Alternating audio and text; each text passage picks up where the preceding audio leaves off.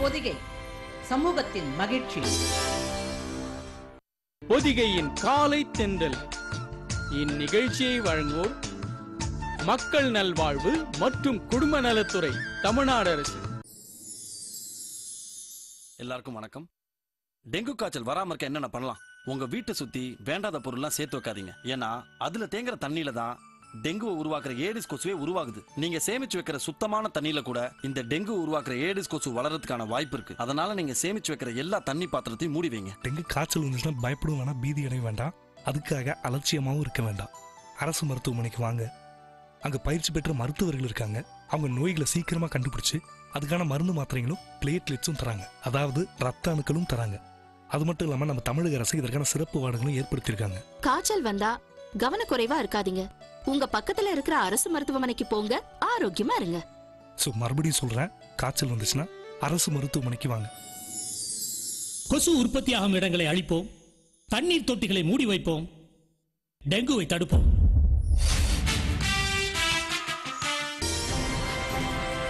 பொதிகை சமூகத்தின் மகிழ்ச்சி. அதிகாலை பொழுதில் மழையின் ஓசையோடு துயிலெழுந்து இன்றைய நாளை தொடங்கும் அனைவருக்கும் இனிய காலை வணக்கம் சொல்லி இன்றைய நிகழ்ச்சி தொடங்கிடலாம். இது பொதிகையின் காலை தென்றல் தொகுத்து தொடங்குவதற்காக உங்கள் அன்பு தோழன் செல்வேந்திரன். சோ இன்றைய பொழுது என்ன அப்படின்னு பாத்தீங்கன்னா ரொம்ப அற்புதமா இருக்கும். மழையோட ஓசையோட இன்னைக்கு எல்லாருமே எழுந்திருப்பீங்க. அதுதான் சொன்னேன். என்னோட வாழ்க்கையோட கருத்து தத்துவம் ஆஃப் இந்தியா அப்படின்னு யோசிச்சப்ப என்னன்னா, வாழ்க்கையில வந்து இன்முகத்தோடையும் ரொம்ப பொறுமையாகவும் அழகாகவும் நிதானமும் இருக்கக்கூடிய ஒரு எடுத்துக்காட்டான ஒரு உயிரினம் கூட சொல்லலாம். அப்படி எடுத்தா என்ன சொல்லுவீங்க? நான் சொல்லுவேன், வாத்தை எடுத்துக்கோங்க. வாத்து என்னடா சொல்ற, வாத்தா பேக் பேக் பேக் பேக் அப்படின்னு பின்னாடி போ சொல்றியா அப்படின்னு நீங்க கேட்கலாம். பட் ஆனா அது கிடையாது. என்ன ரீசன் அப்படின்னா, நம்ம வாத்து எல்லாருமே வாத்து நீந்தறப்ப பார்த்திருப்போம். வெளியே பாக்குறப்ப ரொம்ப அழகாவும் அமைதியாகவும் இருக்கிற மாதிரி ஒரு விஷயம் தெரியும். ஆனா அதோட கடின உழைப்பு பாத்தீங்கன்னா நீர் கடியில இருக்கும். அதோட பெடலிங், அதாவது அந்த படகு துடுப்பு மாதிரி அதோட கடின உழைப்பை வந்து தண்ணி கடியில தான் வச்சிருக்கு. உழைப்பை வந்து வெளியே காட்டுறது இல்லை. ஆனா வெளியே பாக்குறப்போ அமைதியாகவும் சாந்தமாகவும் இருக்கு. சோ அது மாதிரிதான் நம்மளோட வாழ்க்கையில கடின உழைப்பையும் சரி, எதையுமே நமக்குள்ளே வச்சுக்கணும். வெற்றியும் எது வந்தாலும் தலைக்கணம் காட்டாம இன்முகத்தோடையும் அமைதியாகவும் இருக்கணும். இதுதான் இன்னைக்கு கருத்து. சோ வாழ்க்கையில நம்ம வந்து ஏதாவது ஒரு விஷயத்த பாராட்டணும், இல்ல ஏதாவது ஒரு இன்ஸ்பிரேஷனா எடுத்துக்கணும், வார்த்தை எடுத்துக்கலாம் அப்படிங்கறதா இன்றைய கருத்து ஆஃப் இந்தியா அப்படின்னு நான் சொல்லிக்கிறேன். அண்ட் ஒன் மோர் திங், இன்னைக்கு என்ன அப்படின்னு பாத்தீங்கன்னா, இன்னைக்கு பிடிச்ச விஷயம் ஃபர்ஸ்ட் செக்மெண்ட் உங்க எல்லாருக்குமே தெரிஞ்சிருக்கும்னு நினைக்கிறேன். மனசில் பூ மலர உங்களுக்காக பூ மலர்றதாக வந்துட்டே இருக்கு, பாத்துட்டு வாங்க. பொதிகை சமூகத்தின் மகிழ்ச்சி. மனசில் பூ மலரும் இந்நிகழ்ச்சியை வழங்குவோர் பாலம் சில்க்ஸ், சென்னை. லக்ஷ்மி வாங்க டீச்சர். என்ன ஜுரமா? 2 நாள் ஸ்கூலுக்கு வரலைன்னு பாத்துட்டு போலான்னு வந்தேன். என்ன இவ்ளோ ஜுரம் அடிக்குது? ஹாஸ்பிட்டல் கூட்டிட்டு போனீங்களா? ஹாஸ்பிட்டல் கூட்டிட்டு போல, ஆனா பக்கத்துல இருக்கிற மருந்து கடையில மருந்து வாங்கி கொடுத்தேன். இப்படிதான் தப்பு பண்றீங்க. தொடர்ந்து 2 நாள் காய்ச்சல் இருந்துச்சுன்னா அது டெங்கு காய்ச்சலா கூட இருக்கலாம். உடனே அரசு மருத்துவமனைக்கு போகணும். அப்பதான் முறையான சிகிச்சை கிடைச்சு குணமடைய முடியும். அதை விட்டுட்டு நமக்கு நாமே மருந்து சாப்பிடுறது, போலி டாக்டர் கிட்ட போறது, இதெல்லாம் உயிருக்கே ஆபத்தா கூட ஆயிடும். மழை காலத்துல உரல், கொட்டாங்குச்சி, டயர், டப்பான்னு எதுலயுமே தண்ணி தேங்காம பாத்துக்கணும். சுத்தமான தண்ணில தான் டெங்குவை பரப்புற ஏடிஸ் கொசு உருவாகுது.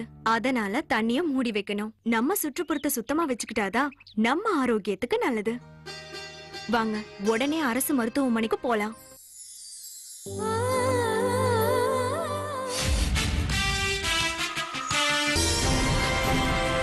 பொதிகை சமூகத்தின் மகிழ்ச்சி.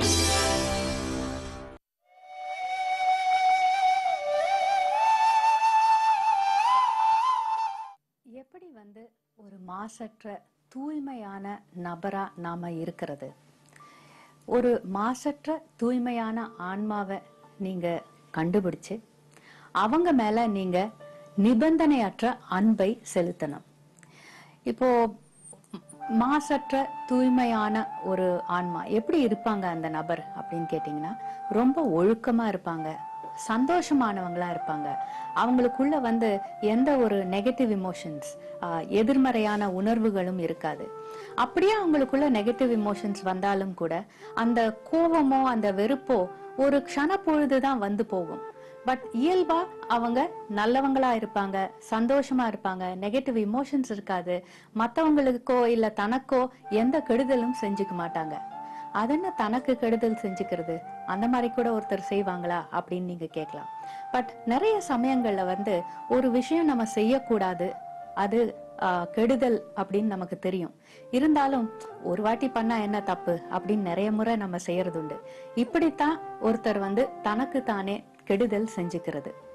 இப்போ எப்படி வந்து இந்த உலகத்துல அத்தனை பேருமே வந்து சந்தர்ப்பவாதிகளா இருக்காங்க, சுயநலவாதிகளா இருக்காங்க.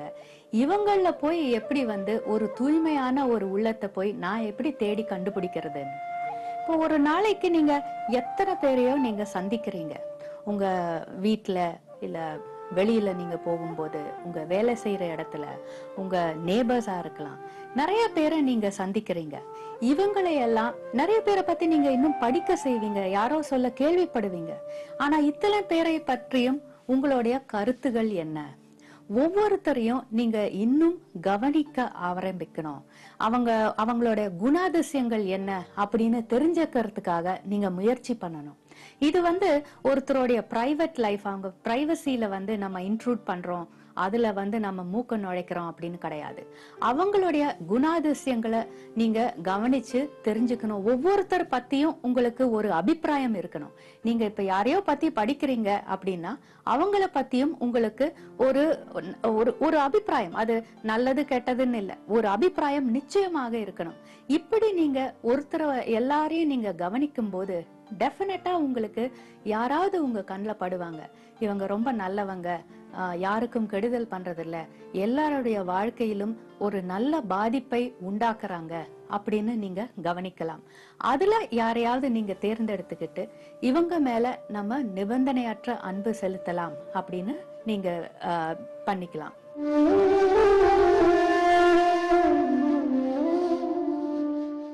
இப்போ இந்த நபர் வந்து உங்களுக்கு தெரிஞ்சவங்களா இருக்கலாம், இல்ல நீங்க லைஃப்ல நீங்க அவங்கள மீட் பண்ணதே இல்லைன்னு இருக்கலாம், யாரோ சொல்லிதான் நீங்க அவங்கள பத்தி கேள்விப்பட்டீங்க அப்படின்னு இருக்கலாம், இல்ல உங்க குடும்பத்துல ஒருத்தரா இருக்கலாம், உங்களுடைய நண்பரா இருக்கலாம், ஏன் ஒரு குழந்தையா கூட இருக்கலாம்.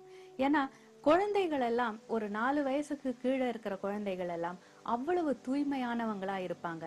யாருக்கும் எந்த கெடுதலும் நிச்சயமா அவங்க நினைக்க வாய்ப்பே கிடையாது. இப்படி உங்களுக்கு தெரிஞ்சவங்களாக இருந்தால் அவங்க மேல நீங்க நேரடியாக நிபந்தனையற்ற அன்பு செலுத்த வாய்ப்புகள் இருக்கு. உங்களுக்கு தெரியாதவங்களா இருக்கும்போது, இல்ல உங்களுக்கு அவங்க பத்தி படிச்சிருக்கீங்க, அவங்களுக்கு நிச்சயமா அவங்கள தெரியாதுன்னு இருக்கலாம். சோ ஒரு டிஸ்டன்ட் பர்சனா கூட இருக்கலாம். அப்படி இருக்கும்போது அவங்கள உங்க மனசுல அவங்க மேல ஒரு நிபந்தனையற்ற அன்பு செலுத்தலாம். அவங்க எப்படி லைஃப் லீட் பண்றாங்கன்னு பார்த்து நீங்களும் அவங்கள பார்த்து கத்துக்கிட்டு அந்த விதிமுறைகளை நீங்களும் கடைபிடிக்கலாம். இப்படி ஒருத்தரை நம்ம தேர்ந்தெடுத்துக்கிட்டு நம்ம மனசுக்குள்ள அவங்கள பத்தி நினைக்கும் போதே, அவங்க அவ்வளவு தூய்மையானவங்க நினைக்கும் போதே நிச்சயமா நம்ம மனசுல அந்த ஒரு அன்பு பொங்கும் அப்படின்னு சொல்லுவாங்க. ஏன்னா இந்த நபர் வந்து உயிரோட இல்லாமலும் இருக்கலாம். இப்ப தெரியும் நமக்கு ஏன் வந்து பெரிய மகான்கள் இவங்கெல்லாம் ஏன் இங்க இந்த பூமியில வந்து ஏன் ஜனிச்சாங்க அப்படிங்கறதுக்கு இதுவும் ஒரு காரணமாக இருக்கும். ஏன்னா அந்த மகான்கள் எல்லாம் இந்த பூமியில இருந்தப்போ அவங்க கூட இருந்தவங்களுக்கு ஒரு பெரிய சந்தர்ப்பம், ஒரு தூய்மையான நபர் மேல ஒரு நிபந்தனையற்ற அன்பு செலுத்த அவங்களுக்கு ஒரு வாய்ப்பு கிடைச்சிருக்கும். ஏன் நமக்கும் கூட இப்போ இன்னைக்கு அவங்க நம்ம மத்தியில இல்ல அப்படின்னாலும் அவங்கள நாம மனசுல நினைச்சுக்கிட்டு ஒரு தூய்மையான அன்பை அவங்க கிட்ட செலுத்தும் போது நமக்கு வந்து ஒரு ஒரு தற்காப்பு வளையம் அப்படின்னு சொல்லுவோம், ஒரு பாதுகாப்பு வளையம் நம்மள சுத்தி அது ஃபார்ம் ஆகும். இப்போ இந்த மாதிரி நபர்களை நாம மனசுல நினைச்சுக்கிட்டு அவங்க மேல நிபந்தனையற்ற அன்பு செலுத்துறத ஒரு ஃபியூ மொமெண்ட்ஸ், ஒரு ஃபியூ செகண்ட்ஸ், ஒரு டைம்ல ஒரு 15-20 செகண்ட்ஸ் இருந்தா கூட பரவாயில்ல. இது நமக்கு ஒரு பழக்கமாகணும். அடிக்கடி நம்ம ஒரு நாள்ல பல தடவை நம்ம பண்ணும்போது அது நமக்கு ஒரு பழக்கமாகும். அது நமக்கு பழக்கம் ஆக ஆக நம்மை சுற்றி ஒரு வளையம் ஏற்படும். ஏன்னா அதுல இருந்து நமக்கு நிறைய பாசிட்டிவ் எனர்ஜியும் கிடைக்கும். நம்ம ஒரு தூய்மையான நபர் மேல நம்ம நிபந்தனையற்ற அன்பு செலுத்தும் போது நம்ம மேல ஒரு தூய்மையான நபர் நிபந்தனையற்ற அன்பு செலுத்த தொடங்குவாங்க. இப்போ நீங்க யார் மேல அன்பு செலுத்துறீங்களோ அவங்கதான் உங்க மேல அன்பு செலுத்தணும் அப்படிங்கறது கிடையாது. நீங்க இவங்க மேல அன்பு செலுத்தும் போது வேறொரு தூய்மையான நபர் உங்க மேல அன்பு செலுத்தலாம். அத நீங்க உணரலாம், உணராம கூட போகலாம். ஆனால் அது உண்மை. அந்த நபர் மேலிருந்து ஒரு பெரியவங்களா கூட இருக்கலாம். சோ இதுதான் இந்த நியதி. சோ இது நடக்கும்போது என்ன ஆகுதுன்னா, அத்தனையும் உங்க லைஃப்ல வந்து ஏதோ நாமளே ஸ்கிரிப்ட் எழுதின மாதிரி அவ்வளவு அழகா ஒவ்வொரு சந்தர்ப்பமும் சூழ்நிலையும் உங்களுக்கு சாதகமாக அமையத் தொடங்கும். இதை பார்க்கும்போது மத்தவங்களுக்கு எல்லாமே காஸ் அண்ட் இஃபெக்ட்னு சொல்றாங்க. இவங்க ஒரு நல்லது செஞ்சாதானே இத்தனை நல்லது இவங்களுக்கு நடக்கக்கூடும் அப்படின்னு அவங்களுக்கு மனசுல தோணும். இவங்க ஏதோ அதிர்ஷ்டசாலி, என்ன பண்ணாங்கன்னே தெரியல அப்படின்னு இருக்கும்.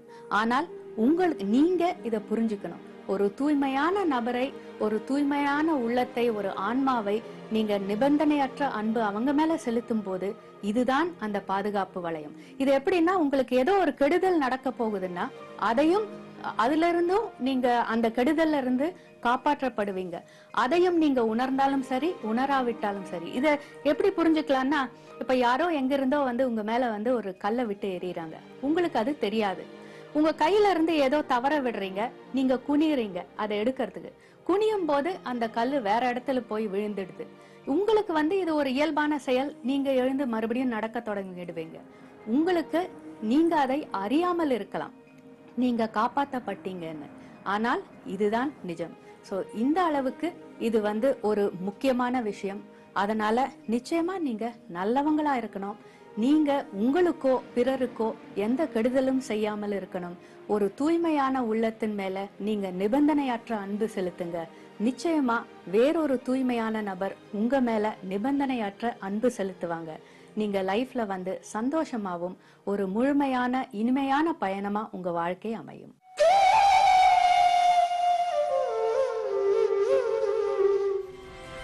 பொதிகை சமூகத்தின் மகிழ்ச்சி. எல்லாருக்கும் வணக்கம். டெங்கு காய்ச்சல் வராம இருக்க என்னென்ன பண்ணலாம்? உங்க வீட்டை சுத்தி வேண்டாத பொருள்லாம் சேர்த்து வைக்காதீங்க. ஏன்னா அதுல தேங்குற தண்ணியில தான் டெங்குவை உருவாக்குற ஏடிஸ் கொசுவே உருவாகுது. நீங்க சேமிச்சு வைக்கிற சுத்தமான தண்ணியில கூட இந்த டெங்கு உருவாக்குற ஏடிஸ் கொசு வளர்றதுக்கான வாய்ப்பு இருக்கு. அதனால நீங்க சேமிச்சு வைக்கிற எல்லா தண்ணி பாத்திரத்தையும் மூடி வைங்க. டெங்கு காய்ச்சல் வந்துச்சுன்னா பயப்படும் வேணாம், பீதி அடைய வேண்டாம். அதுக்காக அலட்சியமாவும் இருக்க வேண்டாம். அரசு மருத்துவமனைக்கு வாங்க. அங்க பயிற்சி பெற்ற மருத்துவர்கள் இருக்காங்க. அவங்க நோய்களை சீக்கிரமா கண்டுபிடிச்சு அதுக்கான மருந்து மாத்திரைகளும் பிளேட்லெட்ஸும் தராங்க. அதாவது ரத்த அணுக்களும் தராங்க. அது மட்டும் இல்லாம நம்ம தமிழக அரசு இதற்கான சிறப்பு வார்டுகளும் ஏற்படுத்தியிருக்காங்க. காய்ச்சல் வந்தா கவனக்குறைவா இருக்காதீங்க. உங்க பக்கத்துல இருக்கிற அரசு மருத்துவமனைக்கு போங்க, ஆரோக்கியமா இருங்க.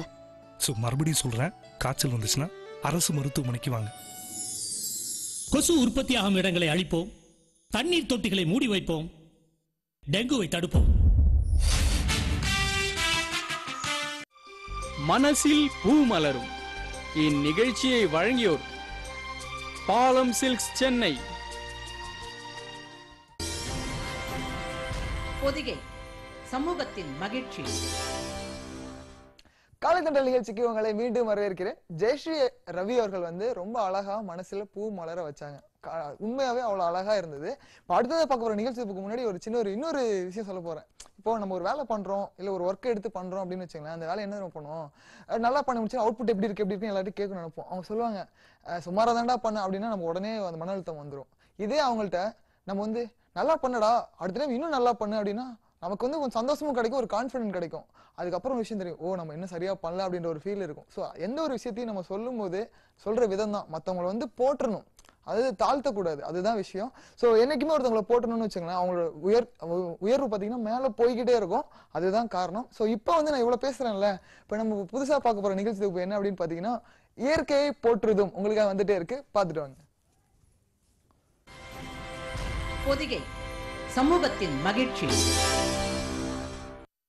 இயற்கையை போற்றுதும். இந்நிகழ்ச்சியை வழங்குவோர் Daisy hospitals private limited Chennai. Daisy hospital Daisy மருத்துவமனை இந்தியாவின் முதல் ஒருங்கிணைந்த மருத்துவமனை. India's largest integrated hospital having Ayurveda, Siddha, Unani, Homeopathy, Naturopathy, Yoga and Acupuncture Therapy. Contact phone numbers 9566990011, 818990900, 962660000, 9566990022. குங்குமம் கொடுங்க. இது தூய்மையான குங்குமமா? அப்ப எந்த குங்குமம் வாங்குறது? கோபுரம் குங்குமம். பரிசுத்தமானது, பக்திக்கு உகந்தது. கோபுரம் குங்குமம். பொதிகை சமூகத்தின் மகிழ்ச்சி. வணக்கம் நேயர்களே. நம்ம இன்னைக்கு உங்களோட உங்களை எல்லாம் பார்த்து பேசுறதுல எனக்கு ரொம்ப சந்தோஷம். இந்த பொதிகை தொலைக்காட்சியில இயற்கையோட வாழ்றது எப்படி அப்படிங்கறத பத்தி நம்ம நிறைய பேசுறோம்.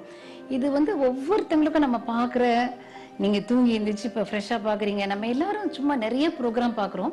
என்றாலும் நம்ம எப்படி வாழணும், என்ன மாதிரி சாப்பிடணும், வியாதியே வராமல் இருக்கிறதுக்கு என்னென்ன மாதிரி பண்ணணும், ஆரோக்கியமாக இருக்கிறது, அது கூடவே ஒரு மன நிம்மதியான ஒரு வாழ்க்கைக்கு எப்படி இருக்கணும் அப்படிங்கிற ஒரு விஷயத்த, ஒரு முக்கியமான ஒரு விஷயத்த நான் இன்னைக்கு உங்களோட பேச போகிறேன். அதாவது உணவு சாப்பிட்றதுல அது மூலமாக நிறைய வியாதிகளை குணப்படுத்த முடியும், மனசில் சந்தோஷத்தை அதிகரிக்க முடியும். நீங்கள் நினைக்கலாம் உணவு சாப்பிட்றது மூலமாக சந்தோஷத்தை எப்படி அனுபவிக்க முடியும், அதிகரிக்க முடியும் அப்படின்னு. இப்போ நீங்கள் இந்த ப்ரோக்ராமை பார்க்குறவங்க ஒரு கால் வலியோடையோ முட்டு வலியோடையோ தலைவலியோடய இருக்கீங்க. ஒரு சரியான உணவு எடுக்கிறது மூலமாக, ஒரு கம்ப்ளீட் பேலன்ஸ் டயட் எடுக்கிறது மூலமாக நீங்கள் உங்களுக்கு வலி இல்லை, வேதனை இல்லை அப்படிங்கும்போது ஒரு மகிழ்ச்சியை நம்ம அதிகரிக்கிறோம். அதில் எந்த விதமான ஒரு இது இல்லை. உணவு நம்ம சாப்பிடும்போது எப்படி சாப்பிடணும் அப்படிங்கிறத மட்டும், ஒரு பேலன்ஸ்டு டயட் எப்படி இருக்கணுங்கிறத உங்களுக்கு சொல்லித்தரேன். ஏன்னா நிறைய பேர் உணவு சாப்பிட்றதுல நம்மளை விதவிதமாக ஒரு குழப்பறாங்க. இப்படி எடுக்கலாம், இப்படி சாப்பிடக்கூடாது, அசைவ உணவே நான் தவிர்த்துட்டேங்க நிறைய பேர் சொல்கிறத நான் கேட்குறேன். இல்லைங்க நமக்கெல்லாம் வயசாகி போச்சு, இப்போ அசைவம் உணவுலாம் எடுக்கிறதுல வெறும் காய்கறிகள் கீரைகள் அப்படிங்கிறாங்க. சிலர் இல்லை அசைவ உணவு மூலமாகவே எல்லா வியாதியை குணப்படுத்த முடியும்னு இன்னொரு குரூப். இந்த மாதிரி சொல்லும்போது ஒரு பேலன்ஸ்டு டயட் நீங்கள் எப்படி சாப்பிடணும், இந்த ப்ரோக்ராம் உங்களுக்கு ரொம்ப ரொம்ப யூஸ்ஃபுல்லாக இருக்கும். ஸோ இந்த ஒரு உணவு மூலமாக எல்லா வியாதியும் குணப்படுத்திக்க முடியுமா, எந்த வலி இல்லாமல் வேதனை இல்லாமல் இருக்க முடியுமா? நம்ம உணவில் நம்ம எல்லாருக்கும் தெரியும், பழங்கள் அதிகமாக எடுத்துக்கணும் அப்படிங்கிறது. நம்ம அது அந்த உணர்வு எல்லாருக்கும் இருக்கும். நம்ம நிறைய பேர் கேட்டால் நான் அம்மா டெய்லி ஒரு ஆப்பிள் சாப்பிட்டுக்குவேன், அது சாப்பிட்டுக்குவேன் அப்படின்னு. ஒரு விஷயம் என்னென்னா, பழங்கள் எடுத்துக்கணுங்கிறது ரொம்ப ரொம்ப முக்கியம். அதை எப்படி எடுத்துக்கணும்னா, உணவுக்கு முன்னால் தான் சாப்பிடணும், பின்னால் சாப்பிடக்கூடாது.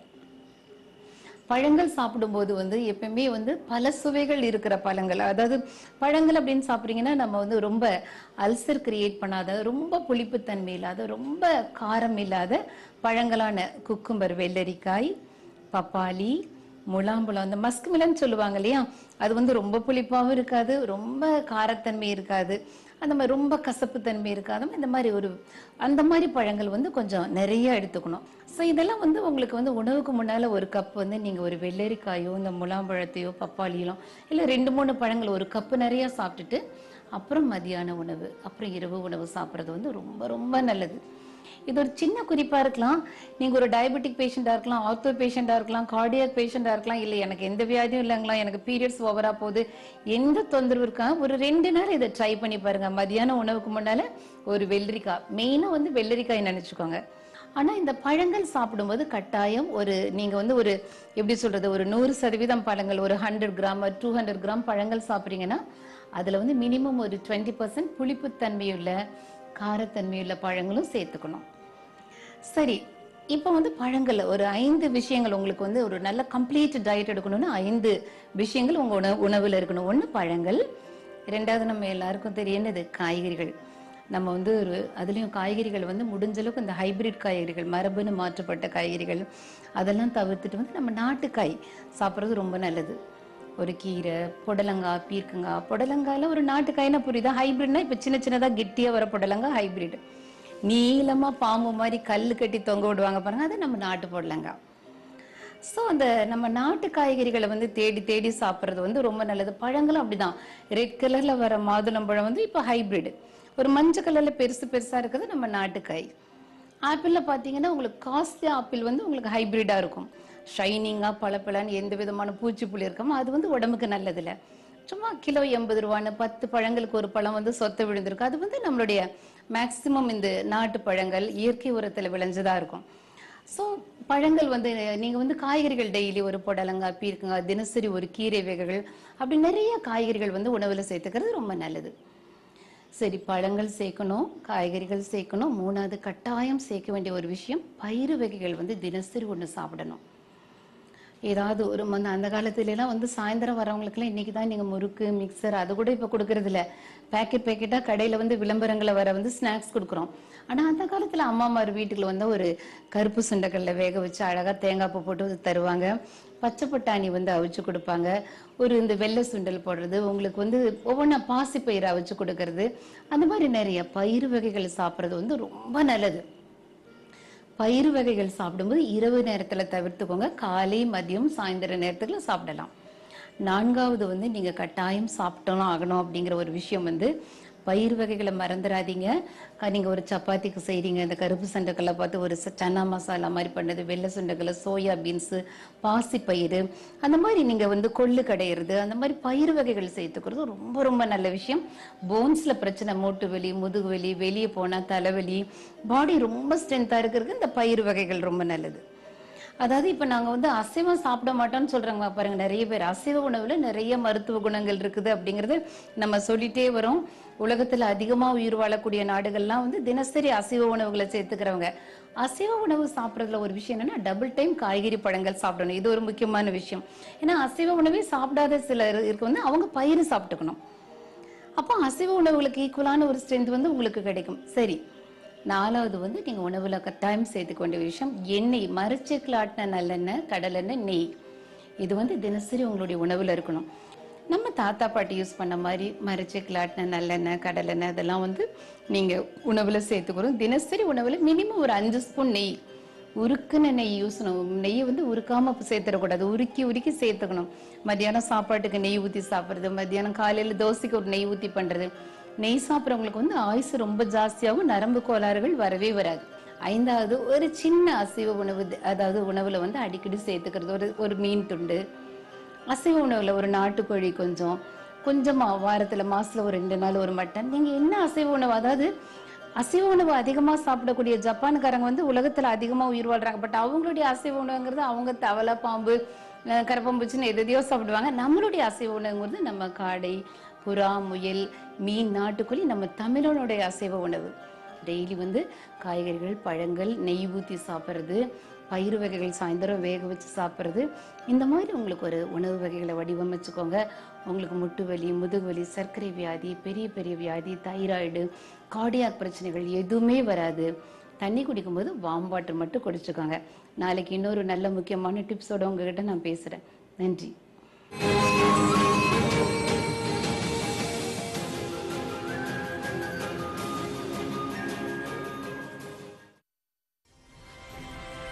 பொதிகை சமூகத்தின் மகிழ்ச்சி.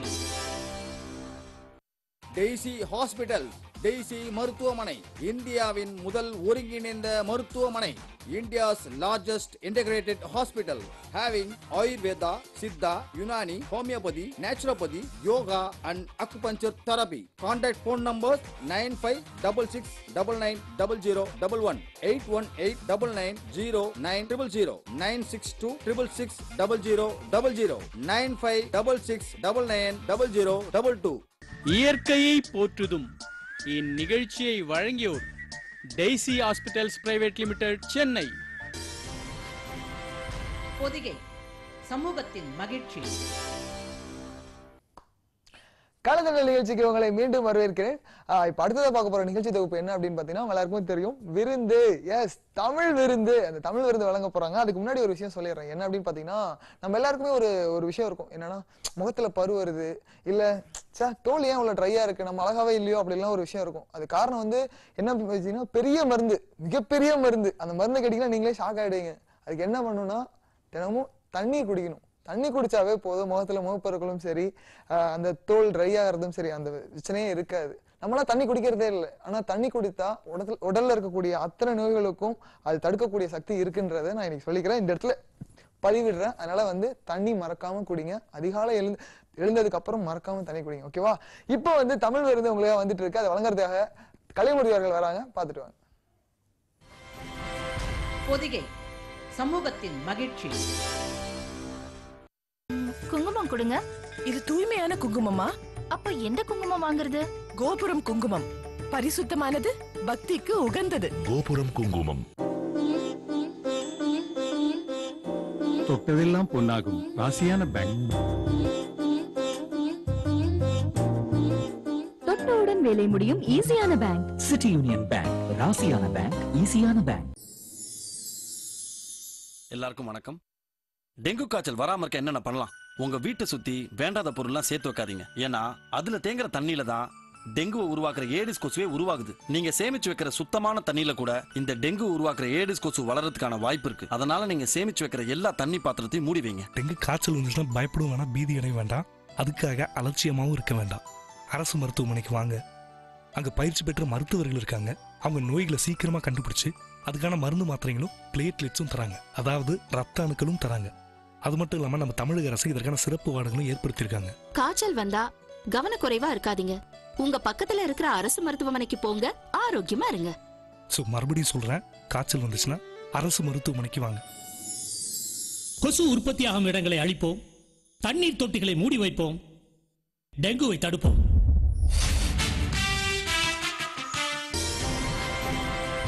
பொதிகை சமூகத்தின் மகிழ்ச்சி. பொதிகை டிவி நேயர்களுக்கு என்னுடைய அன்பான வணக்கங்களும் வாழ்த்துக்களும். உள்ளபடியே இந்த தமிழ் விருந்து நிகழ்ச்சியின் மூலமாக உங்கள் அனைவரையும் நான் சந்திப்பதில் பெருமையும் மகிழ்ச்சியும் அடைகின்றேன். இந்த நிகழ்ச்சியின் மூலமாக வாழ்வியல் தத்துவங்களை பற்றி உங்களிடம் நான் தொடர்ந்து உரையாற்ற இருக்கின்றேன். நஞ்சையும் புஞ்சையும் கொஞ்சி விளையாடும் தஞ்சை மாநகரத்திலே மலைக்கோட்டை மாநகரத்திற்கும் தஞ்சைக்கும் இடைப்பட்ட காவிரி கரையிலே நின்று உங்களிடம் உரையாற்றி கொண்டிருக்கின்றேன். உள்ளபடியே வற்றாத காவிரி என்று நம் இலக்கியங்களிலே படித்து கொண்டிருந்த காவிரியில் தண்ணீரை பார்ப்பதே அரிதாக இருந்த சூழ்நிலையிலும் இன்று தண்ணீர் தடம்புரண்டு ஓடுகிறது. அப்படிப்பட்ட சூழ்நிலையிலே இந்த இடத்திலே இருந்து பேசுவது உள்ளபடியே மகிழ்ச்சியாக இருக்கின்றது. எந்த ஒரு மனிதனாக இருந்தாலும் வாழ்க்கை என்பது மிக மிக அவசியமானது. அதற்கு காரணம் என்னவென்றால், ஜனனமும் பூமியில் புதியது இல்லை, மரணத்தை போலொரு பழையதும் இல்லை. இரண்டும் இல்லாவிட்டால் இயற்கையும் இல்லை. இயற்கையின் ஆணைதான் மரணத்தின் எல்லை அல்லது ஞானத்தின் எல்லை. மனித நேயம் குறைந்து போனதும், குடும்ப வாழ்க்கை சிதறுண்டதும், வெளியிலே மனிதர்கள் சுயநலம் அதிகமானதும் மட்டுமே காரணம். நீங்கள் தொடர்ந்து சிந்திப்பீர்களேயானால், பிற உயிர்களை நேசிக்கின்ற, மற்ற மனிதர்களை நேசிக்கின்ற அத்துணை பேரும், இதயபூர்வமாக நேசிக்கின்ற அத்துணை பேரும் வாழ்க்கையிலே வெற்றியடைந்திருக்கின்றார்கள். ஒரு மனிதனுடைய வெற்றியான வாழ்க்கைக்கு தேவை திடமான உடம்பு, தெளிவான மனது, கூர்மையான அறிவு, தேவையான பொருள், அன்பான மனைவி, அருமையான குழந்தைகள், அமைதியான வாழ்க்கை. துன்பமற்ற பகலும் இன்பமான இரவுமே வாழ்க்கையினுடைய வெற்றிக்கு மூல ஆதாரம் என்று சொல்லுபவர் கலீல் ஜிப்ரான். இந்த நிலையை நாம் அடைய வேண்டுமென்றால் பிறரிடம் நாம் அன்பு செலுத்துவதன் மூலமாகவும், நம்முடைய இதயத்திலே இரக்கமும் கருணையும் சுரப்பதன் மூலமாகவும் மட்டுமே நாம் வெற்றியடைந்த வாழ்க்கையை பெற முடியும். நீங்கள் நாம் வெற்றியான வாழ்க்கையை தொடர வேண்டுமென்றால் அது குடும்பத்திலிருந்து ஆரம்பிக்க வேண்டும் என்று நினைக்கின்றேன்.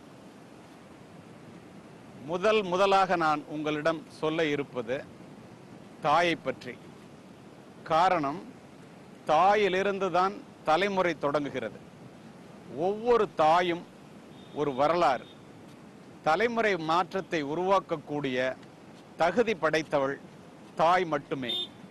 அதனால்தான் உலகத்திலேயே உன்னதமான ஜீவன் ஒன்று உண்டென்றால் அதை உன்னை பெற்றெடுத்த தாய்தான் என்று அத்துணை பேரும் சொல்லி சென்றிருக்கின்றார்கள். மாதா வயிறறிய வாழா ஒரு நாளும் என்கிறார் வாரியார். மாதாவை ஒரு நாளும் மறக்க வேண்டாம் என்கிறது உலக நீதி. அன்னையும் பிதாவும் முன்னறி தெய்வம் என்கிறது கொன்றை வேந்தன். யார் இல்லை என்றால் இந்த உலகத்தில் நீ பிரவேசித்திருக்க முடியாதோ, யாரை இழந்து விட்டால் நீ திரும்ப பெற முடியாதோ, அவளுடைய பெயர்தான் தாய் என்கிறார் ராமலிங்க சுவாமிகள். நீங்களே பாருங்களேன், உலகத்திலே கெட்ட பிள்ளை உண்டு, ஆனால் கெட்ட தாய் என்று யாராவது உண்டா? நிச்சயமாக இல்லை. என்னுடைய தாயினுடைய காலடியிலே தான் சொர்க்கம் இருக்கிறது என்கிறார் நபிகள் நாயகம். என்னுடைய நல்ல குணங்கள் எல்லாவற்றுக்கும் காரணம் என்னை பெற்றெடுத்த தாயே என்கிறான் ஆபிரகாம் லிங்கன். சொர்க்கத்திற்கு போகின்ற வாசலை வீட்டிற்குள்ளே வைத்துவிட்டு சொர்க்கத்தை வெளியில் தேடுகிறாய முட்டாளே, உன்னுடைய தாய் தானடா சொர்க்கத்திற்கு போகின்ற வாசல். 10 மாதம் உன்னை சுமந்து புரண்டு படுத்தால் கூட உனக்கு வலிக்கும் என்று நீ பிறப்பதற்கு முன்னாலே இறைவனிடம் உனக்காக வேண்டிய ஒரு ஜீவன் உண்டென்றால் இந்த உலகத்திலே அது உன்னை பெற்றெடுத்த தாய்தான் என்று கூறுகிறார். சொல்லுபவர் நபிகள் நாயகம். அதனால்தான் அநீதி இழைத்தாலும் உன் தாய் அநீதி இழைத்தாலும் அவளுக்கு தீங்கு செய்யாதே என்று கூறுவதற்கு காரணம், தாய் இல்லாமல் நான் இல்லை, தானே எவரும் பிறந்ததில்லை என்று சொல்வதற்கு காரணம் இவைகள்தான். ஏன் இவ்வாறு இந்த தாயினுடைய அருமையை நான் உங்களுக்கு திரும்ப திரும்ப சொல்ல வேண்டும் என்று நினைக்கின்றேன் என்றால், gratitude is the mother of all virtues என்பான் சிசாரோ ரோமன் எம்பையர். நன்றி பயன்தூக்கி பார்த்தல் அரிது. அப்படி பார்க்கும்போது இந்த உலகத்திலே சுயநலத்தினுடைய நிழல் கூட படாத ஒரு ஜீவன் உண்டென்றால் அது உன்னை பெற்றெடுத்த தாய் மட்டுமே. தாய் அசல், தெய்வம் அதன் நகல் என்பேன். எப்படி பூமிக்குள்ளே இருக்கின்ற நீரானது கிணற்றின் மூலமாக வெளியிலே தலை காண்பிக்கின்றதோ அல்லது வெளியிலே தெரிகின்றதோ, எப்படி பசுவினுடைய உடலிலே இருக்கின்ற பாலானது மடிக்காம்பின் மூலம் வெளிப்படுகின்றதோ, அதை போல இறைவன் தனித்தனியாக ஒவ்வொரு வீட்டிலும் இருக்க முடியாது என்ற காரணத்தினால் தாயின் மூலமாக ஒவ்வொரு வீட்டிலுமே வெளிப்படுகின்றான் என்பதுதான் மறுக்க முடியாத மறக்க முடியாத உண்மை. தாயை பற்றி உங்களிடம் நான் சொல்லிக் கொண்டிருந்தேன். ஓலை குடிசையிலே ஒழுகும் மழை நீரை குழந்தை மேல் படாமல் காப்பதற்காக ஒவ்வொரு தாயும் தன்னுடைய உடலை கூடாரமாக்குகிறார். நாம் நனைந்திருப்போம், மழை நீரால் அல்ல, தாயினுடைய கண்ணீரால். வரப்பிலே பில்லறுத்து, வயலிலே களை எடுத்து, கையிலே வடிகின்ற இரத்தத்தை காசாக்கி என்னுடைய ஏழை தாய் என்னை படிக்க வைத்த காரணத்தினால் நான் இன்று உங்கள் முன் உரையாற்றிக் கொண்டிருக்கின்றேன். இதை இந்த இடத்திலே நான் குறிப்பிடுவதற்கு காரணம், ஒவ்வொருவரும் தான் வந்த வழியை திரும்பி பார்த்து தன்னுடைய தாயை முழுமையாக நேசிக்க வேண்டும் என்பதற்காக இதனை நான் குறிப்பிடுகின்றேன். தாயை பற்றிய சுவையான நிகழ்ச்சிகள் இன்னும் இருக்கின்றது. இந்த நிகழ்விலே தொடர்ச்சியாக நாளை உங்களை நான் சந்திக்கின்றேன். நன்றி, வணக்கம். பொதிகை அடுத்ததான் நம்ம பார்க்க போற நிகழ்ச்சி தொகுப்பு என்ன அப்படின்னு பாத்தீங்கன்னா, நம்ம காலை தண்டலோட சிறப்பு தொகுப்புன்னு கூட சொல்லலாம். நம்ம விருந்தினர். இந்த நம்ம விருந்தினர்ல இருந்து இன்னைக்கு நம்ம பார்க்க போற விஷயம் என்ன அப்படின்னு பாத்தீங்கன்னா வச்சுக்கோங்களேன், ஒரு விஷயம் சொல்லிடுறேன். அவரை பத்தி சொல்றதுக்கு முன்னாடி இந்த விஷயத்த நான் சொல்லணும். நம்ம நாட்டோட முதுகெலும்பு என்ன? விவசாயம். ஸோ அந்த விவசாயத்தை உயர் தொழில்நுட்பத்தோட பார்த்தா எவ்வளவு சூப்பரா இருக்கும். ஸோ அதுக்கு முன்னாடி ஒரு சிறிய இடைவேளை உங்களுக்கு வந்துட்டே இருக்கு, தொடர்ந்து பார்க்கலாம். பொதிகை சமூகத்தின் மகிழ்ச்சி. லக்ஷ்மி வாங்க டீச்சர். என்ன ஜுரமா? 2 நாள் ஸ்கூலுக்கு வரலைன்னு பாத்துட்டு போலான்னு வந்தேன். என்ன இவ்ளோ ஜுரம் அடிக்குது? ஹாஸ்பிடல் கூட்டிட்டு போனீங்களா? ஹாஸ்பிடல் கூட்டிட்டு போல, ஆனா பக்கத்துல இருக்கிற மருந்து கடையில மருந்து வாங்கி கொடுத்தேன். இப்படிதான் தப்பு பண்றீங்க. தொடர்ந்து 2 நாள் காய்ச்சல் இருந்துச்சுன்னா அது டெங்கு காய்ச்சலா கூட இருக்கலாம். உடனே அரசு மருத்துவமனைக்கு போகணும். அப்பதான் முறையான சிகிச்சை கிடைச்சு குணமடைய முடியும். அதை விட்டுட்டு நமக்கு நாமே மருந்து சாப்பிடுறது, போலி டாக்டர் கிட்ட போறது, இதெல்லாம் உயிருக்கே ஆபத்தா கூட ஆயிடும். மழை காலத்துல உரல், கொட்டாங்குச்சி, டயர், டப்பான்னு எதுலயுமே தண்ணி தேங்காம பாத்துக்கணும். சுத்தமான தண்ணில தான் டெங்குவை பரப்புற ஏடிஸ் கொசு உருவாகுது. அதனால தண்ணிய மூடி வைக்கணும். நம்ம சுற்றுப்புறத்தை சுத்தமா வச்சுக்கிட்டாதான் நம்ம ஆரோக்கியத்துக்கு நல்லது. வாங்க உடனே அரசு மருத்துவமனைக்கு போலாம்.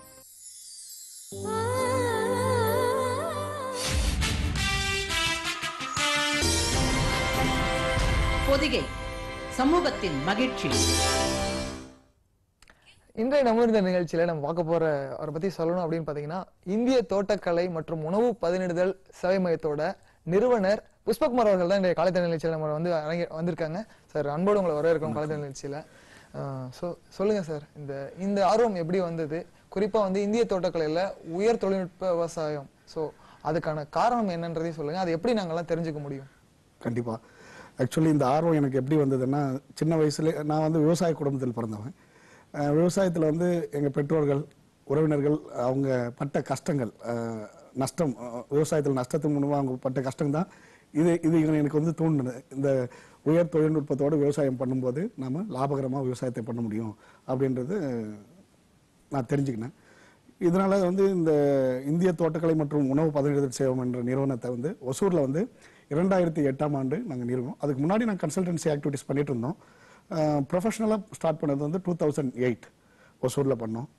இதனுடைய மெயின் குறிக்கோள் நோக்கம் என்னென்னா, விவசாயத்தை வந்து லாபகரமாக பண்ணணும். அண்ட் இன்னைக்கு விவசாயிகள் எதிர்நோக்கியுள்ள சந்திச்சுட்டு இருக்கிற பிரச்சனைகள் லைக் களை, பூச்சி, நோய் தாக்கம் அதிகம், அப்புறம் வாட்டர் மேனேஜ்மெண்ட், நீர் இல்லாமல் கஷ்டப்படுறாங்க. அது ஒரு எப்படி குறைஞ்ச தண்ணியில், குறைஞ்ச நிலத்தில், குறைஞ்ச லேபர் வேலையாட்களை வச்சுட்டு ஹை ஈல்டு, அதிகமான ஈல்டு, லாபகரமான ஈல்டு எப்படி எடுக்கிறது தான் என்னுடைய கான்செப்ட், டெக்னாலஜி. இப்போ இந்த இதுல வந்து கிரீன் ஹவுஸ் மேனேஜ்மெண்ட்னு சொல்லி ஒரு விஷயம் கொண்டு வரீங்க, அந்த பசுமை விஷயம். ஸோ அது என்ன, அது புரியல, அது எங்களுக்கு என்னன்னு சொல்ல முடியுமா? பசுமை குடில் என்னன்னா, நம்ம குடில் அமைச்சு அந்த குடிலில் வந்து காய்கறிகள், பழ வகைகள், மலர் வகைகள் உற்பத்தி பண்றது. பசுமை குடில் ஏன் அமைக்கிறோம்னா, நம்ம வந்து அதை வந்து protected cultivation, controlled cultivation. Protected என்னும்போது வந்து நீங்க எவ்வளவு மழை பெஞ்ச விவசாயம் பார்த்தீங்கன்னா, எப்போ வந்து நமக்கு வந்து அழிவு ஏற்படுது, அதிகமாக மழை, இயற்கை சீற்றங்களால் அதிகமாக மழை பெய்யும் போது அழிவு ஏற்படுது. அதிக வெப்பத்தாக்கம், டெம்பரேச்சர், ஹை டெம்பரேச்சர், அப்புறம் காற்றின் மூலியமாக நோய்கள் அதிகமாக பரவுது. ஸோ இது எல்லாத்தையும் நம்ம வந்து கட்டுப்படுத்தணும்னா, நாம வந்து கண்ட்ரோல்டு கல்டிவேஷன், அதாவது ஒரு பசுமை குடில் அமைச்சு அதுக்குள்ள அந்த தாவரத்திற்கு, அந்த கிராப்புக்கு தேவையான proper temperature, proper humidity and nutrients, அதுக்கு தேவையான ஊட்டச்சத்து, நீர், இது எல்லாமே பர்ஃபெக்டாக கொடுக்கும்போது அதனுடைய உற்பத்தி வந்து பல மடங்கு அதிகரிக்குது. ஸோ இப்போ இந்த பசுமை குடியில இந்த சிறு குறு விவசாயிகள் எல்லாருமே வந்து உருவாக்க முடியுங்களா? கண்டிப்பா. இந்த டெக்னாலஜின்றது வந்து எல்லாருக்கும் தானே, தொழில்நுட்பன்றது எல்லாருக்கும். ஆனா இந்த தொழில்நுட்பத்தை வந்து இம்ப்ளிமெண்ட் பண்றதுல நிறைய சேலஞ்சஸ் இருக்கு. ஃபார் எக்ஸாம்பிள், இந்த கிரீன் ஹவுஸ் வந்து நம்ம வந்து அமைக்கணும்னா, ஒரு ஏக்கர்ல அமைக்கணும்னா மினிமம் வந்து 40 to 50 lakhs இன்வெஸ்ட்மெண்ட் வேணும். அதுக்கு வந்து அரசு வங்கிகள், இந்தியாவில் இருக்க எல்லா வங்கிகளும் வந்து லோன் தராங்க 80%, அதாவது 40 lakhs வரைக்கும் லோன் தராங்க. நம்ம மத்திய அரசாங்கம் வந்து 25 lakhs, 50% of the project value, 25 லட்சம் வந்து மானியமா தராங்க. பட் இருந்தாலும் இந்த வங்கி கடன் வாங்குறதுல தான் எல்லா விவசாயிகளும் வந்து அவங்க சேலஞ்ச், அதான் பெரிய சேலஞ்சா இருக்கு, முடியல. ஏன்னா வங்கிக்கு பேங்க் போயிட்டு அவங்க வந்து லோன் அப்ரோச் பண்ணும்போது ப்ராஜெக்ட் எல்லாம் நல்லா இருக்கு, வயபிளா இருக்கு, பட் கொலாட்ரல் செக்யூரிட்டி கொடுங்கன்றாங்க. ஒரு சிறு குறு விவசாயி பார்த்தீங்கன்னா ஒரு 2 ஏக்கர் விவசாய நிலம் வச்சிருப்பாங்களா, 1 ஏக்கர் வச்சிருப்பாங்களா, 5 ஏக்கர் வச்சிருப்பாங்க. ஆனா அவங்க கிட்ட கொலாட்ரல் செக்யூரிட்டி இருக்கிற அந்த வசதி கிடையாது. ஒரு கமர்ஷியல் ப்ராப்பர்ட்டிஸோ இல்லை வீடோ, வீட்டு மனையோ அது மாதிரி இருந்து அவங்க கிட்ட கிடையாது. ஆனா அதனால தான் நான் கேட்டுக்கிறது என்னன்னா, பேங்க்ஸ் வந்து அவங்க அந்த விவசாய நிலம் இருக்கு இல்லைங்களா, அந்த விவசாய நிலத்தையே செக்யூரிட்டியா வச்சுட்டு ஏன்னா இந்த ப்ராஜெக்ட் வந்து highly viable project. Green house கல்டிவேஷன்ன்றது ரொம்ப லாபகரமான தொழில்ன்றதுனால தான் மத்திய அரசாங்கமே அதை வந்து ஊக்குவிச்சு 50% வந்து சப்சிடி கொடுத்துட்டு இருக்காங்க. ஸோ அப்படிப்பட்ட ஒரு ப்ராஜெக்ட்டுக்கு உங்களுக்கு கொலாட்ரல் செக்யூரிட்டி தேவையில்லையே. இந்த ப்ராஜெக்ட்ல வர இன்கம் நல்ல ஹை இன்கம் ரிட்டர்ன்ஸ் வருது. அந்த ரிட்டர்ன்ஸ் மூலியமா கண்டிப்பா அந்த விவசாயி வந்து உங்க லோனை வந்து ப்ராப்பரா அடைக்க முடியும். அப்படி இருக்கும்போது வந்து அவங்கள போயிட்டு நீங்க கொலாட்ரல் கொடுக்கணும் கேட்கும்போது கஷ்டமா இருக்கு, அவங்களால முடியல. அவன் ரொம்ப ஆர்வத்தோட வரான். இப்போ எனக்கு இன்னொரு விஷயம் இருக்கு சார், இதுல நீங்க சொல்றப்போ விவசாயிகளுக்கே முதல்ல ஒரு தயக்கம் இருக்கும். ஏன்னா இப்ப நீங்க சொல்றது உயர் தொழில்நுட்ப விவசாயம், விவசாயிகள் பாத்தீங்கன்னா அதிக மேக்சிமம் வந்து இன்னைக்கு நிறைய படிச்சுட்டு வராங்க, முன்னாடி பாத்தீங்கன்னா படிக்காதவங்க அதிகமா இருந்தாங்க. சோ அவங்களுக்கு அந்த ஒரு தயக்கம் இருக்கும், இந்த உயர் தொழில்நுட்ப விவசாயம் நமக்கு தேவையா அப்படின்ற ஒரு எண்ணம் இருக்கும். சோ அந்த இம்ப்ளிமெண்டேஷனை எப்படி அவங்களுக்கு கன்வே பண்ண முடியும்? கண்டிப்பா சார். அதான் இன்னைக்கு பாத்தீங்கன்னா நம்ம அன்பார்ச்சுனேட்லி நம்ம இந்தியாவில் வந்து மற்ற எல்லா கண்ட்ரிலும் வந்து விவசாயன்றது அதிக லாபமான தொழிலாக இருக்கு. எல்லா கண்ட்ரி நீங்க எந்த கண்ட்ரிக்குன்னா போங்க, விவசாயம் தான் வந்து அதிகமான லாபம் தரக்கூடிய தொழிலாக இருக்கு. விவசாயிகள் நல்ல பணக்காரங்களா இருக்காங்க. இன்னைக்கு இந்தியாவில் தான் அன்பார்ச்சுனேட்லி வந்து விவசாயம் வந்து நஷ்டமான தொழிலாக போயிட்டு இருக்கு. அது காரணம் என்னன்னா தொழில்நுட்பத்தை வந்து அவங்களால ஏத்துக்க முடியல. படிப்பறிவு கம்மி, கல்வி எஜுகேஷன். நீங்க சொன்ன மாதிரி வந்து ஒரு இன்னைக்கு நம்ம இந்தியாவில் இருக்கிற ஃபார்மர்ஸ் எடுத்தீங்கன்னா ஒரு 70% ஆஃப் ஃபார்மர்ஸ் அந்த அளவுக்கு லிட்ரஸியா இல்லை, அந்த அளவுக்கு கல்வி இல்லாதவங்களா இருக்காங்க, கல்வி படிக்காதவங்களா இருக்காங்க. அதனால தான் வந்து அவங்களால வந்து தொழில்நுட்பத்தை வந்து ஈஸியா ஏத்துக்க முடியல. சோ இது அவங்க தவறு கிடையாது, படித்து வளர்ந்த இளைஞர்கள் மேலேயும் தவறு இருக்கு. ஏன்னா நீங்க பாத்தீங்கன்னா படித்தவர்கள் யாருமே வந்து விவசாயத்தை நோக்கி போறது இல்லை, அதுவும் ஒரு காரணமா இருக்கு. பட் அந்த யங்ஸ்டரை வந்து இது உள்ள கொண்டு வரணும்னா இந்த கிரீன் அந்த பசுமை குடிலுக்கு வந்து என்னென்ன பயன்கள்லாம் கிடைக்க முடியும் இந்த தோட்டக்கலை மூலியமா? Sir correct.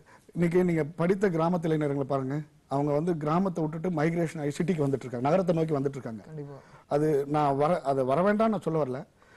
பட் உங்க கிராமத்திலேயே வந்து உங்களுக்கு தேவையான எல்லா அடிப்படை வசதியும் இருக்கு. விவசாயத்துக்கு தேவையான உங்களுக்கு நீர் வளம் இருக்கு, நிலம் வளம் இருக்கு, எல்லாமே இருக்கு. இந்த விவசாயத்தை வந்து உயர் தொழில்நுட்பத்தோடு பண்ணும்போது அது அதிக லாபம் தரக்கூடிய தொழிலா நம்மளால பண்ண முடியும்.